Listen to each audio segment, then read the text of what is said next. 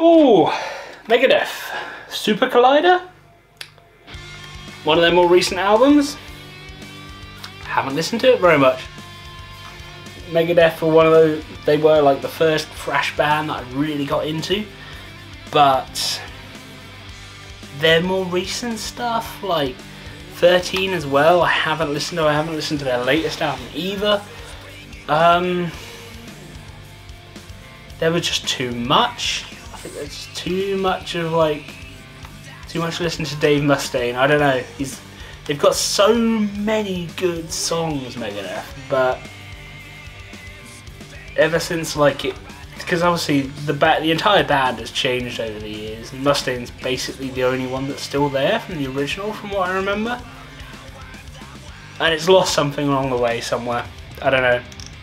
It doesn't hit quite the same anymore. Don't know a single track off of here. I'm going to imagine that the title track is probably pretty good, but I don't remember it at all.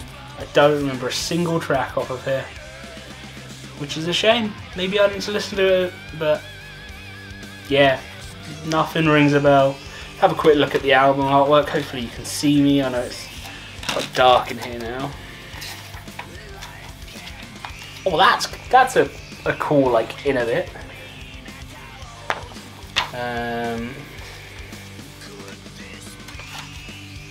Some band photos and stuff like that, but yeah, I don't know, recent Megadeth is not my thing. I haven't really got a track to recommend because I don't know.